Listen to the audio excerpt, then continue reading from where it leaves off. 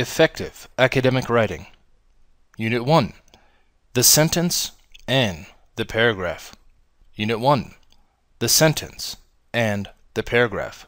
After completing Unit 1, students will be able to identify different types of writings and paragraphs, recognize the formatting elements of a paragraph, distinguish between topic, supporting, and concluding sentences, identify the topic and controlling idea in a topic sentence, evaluate unity and coherence in a paragraph, recognize subject and verb in a sentence, apply rules of punctuation, correct fragments and run-on sentences. Exercise 1. Look at each picture on page 2.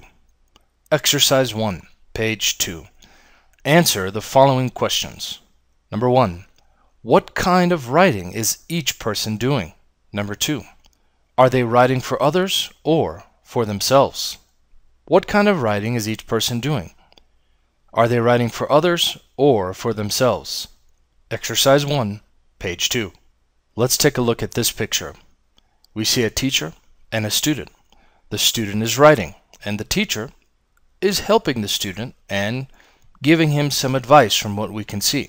It could be a test, could be some schoolwork, it could be an assignment or an exam.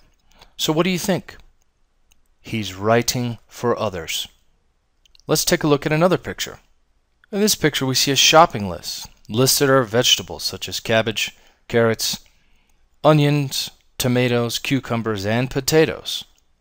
Clearly this is a shopping list. So what do you think? He's writing, or she is writing, for himself or herself.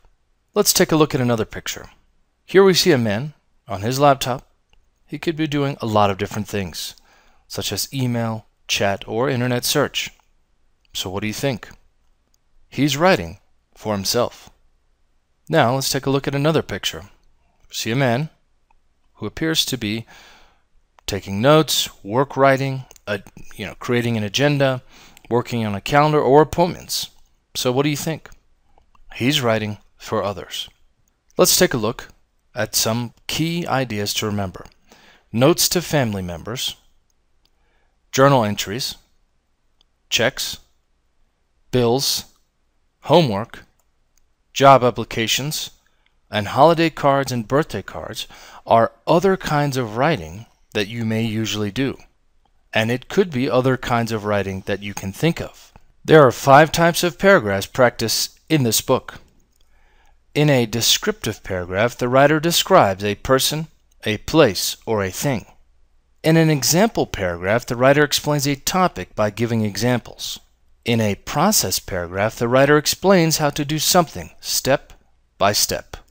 In an opinion paragraph, the writer expresses his or her feelings, ideas, and opinions about a topic. And in a narrative paragraph, the writer tells a story.